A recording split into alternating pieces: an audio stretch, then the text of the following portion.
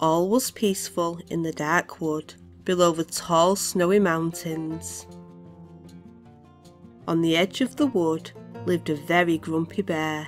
He came out at night time to keep away from other animals because they made him even more grumpy. The bear collected some water from the well and took it into his house. Back in his warm home, the bear placed the bucket on the table in front of the roaring fire. Then he heard a little splashing noise and wondered where it was coming from. He moved closer to the bucket and peered in. There in the bucket of water was a little baby bird. The bear gently lifted the chick onto the table. The chick stayed very still, looking very cold and scared. The bear didn't know what to do with the little creature.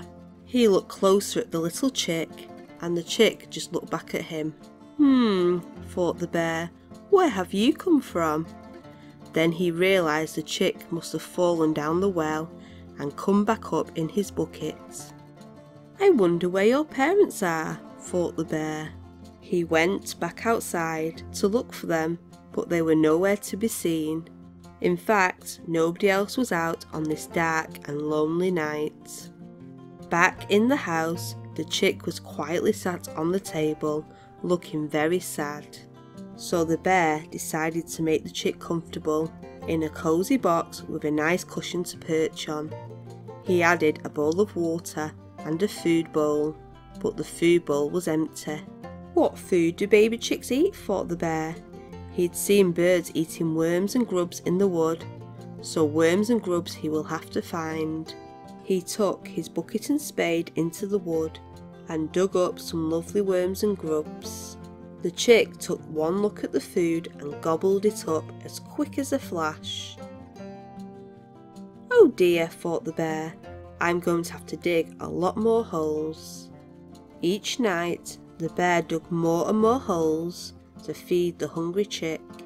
The chick gobbled more and more food, growing bigger and bigger by the day, much to the bear's surprise. Caring for the chick kept the bear very busy day after day, and he grew more and more tired. While he was trying to have a nap, the hungry bird hooted loudly.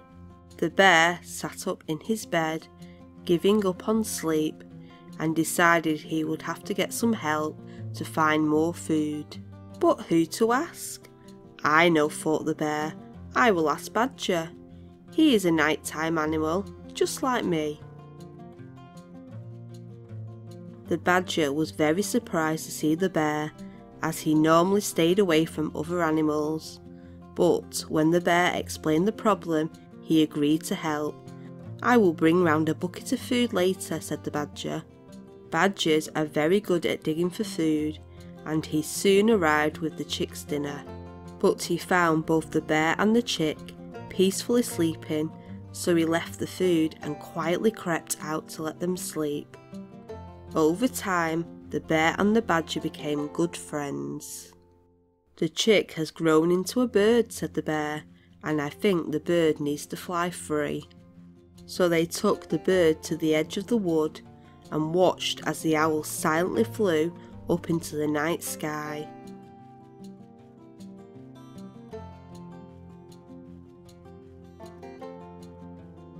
As the bear looked on, his constant frown had turned into a smile. He had never been so happy or seen anything so beautiful. He turned to the badger and asked, "What will I do with myself now?" The badger laughed and said, "We will have to find you a hobby, my friend."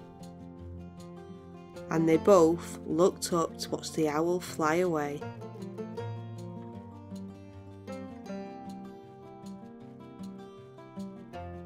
Thanks for watching.